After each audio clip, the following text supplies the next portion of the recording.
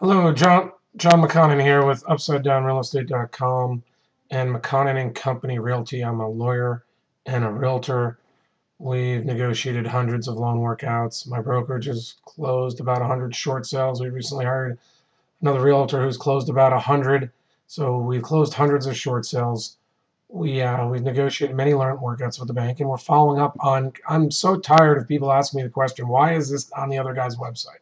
I've had realtors ask me, I've had clients ask me that I felt like doing, and I've spoken with this at the CAR conference as a lawyer to hundreds of realtors. They asked me to talk to them about this at the CAR conference. Um, I really like to settle this, and we've pointed out that we saw many approval letters, I put parentheses around those because they didn't approve a release of the remaining loan balance. And I can do a little talk about the difference between a mortgage and a lien theory state. Let me just say this, that we have a lien, in California we have a lien and a loan, and we'll get to mortgage if we have time.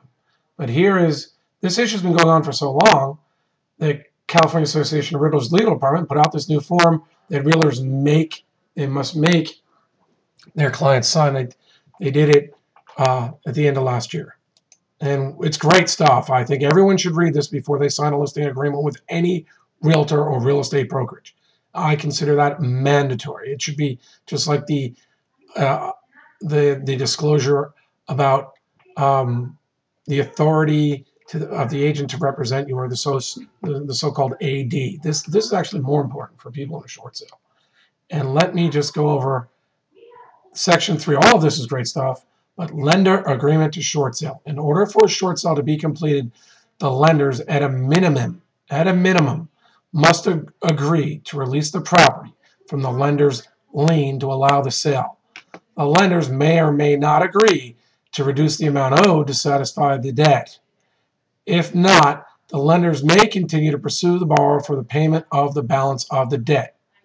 Prior to granting approval of the sale, the lenders may require the borrower to disclose all of the borrower's assets. They go through the whole thing. You're dealing with a collection company. You are being asked to disclose a roadmap to the bank.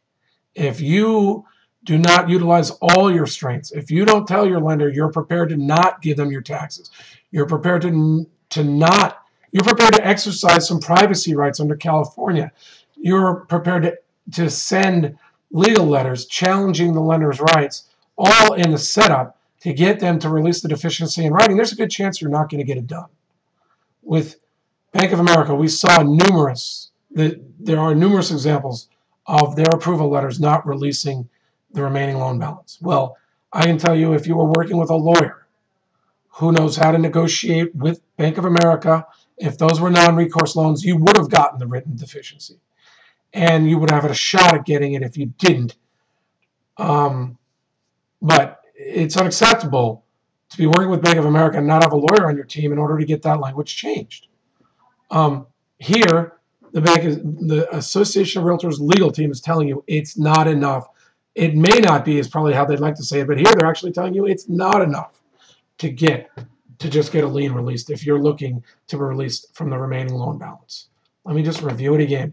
In order for a short sale to be completed, the lenders at a minimum must agree to release the property from the lender's liens to allow the sale.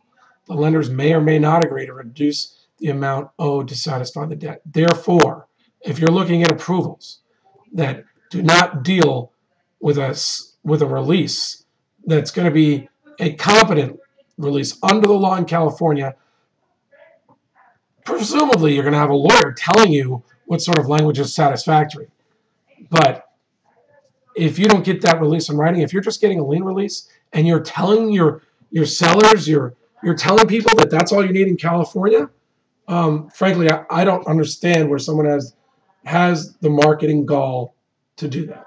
And I think that all sellers should be working with someone who has the professional credibility and concern for your future and for your assets and just for your peace of mind and your health, to not put out poor information and to really try to get you should come first. That's the bottom line. Your future comes first.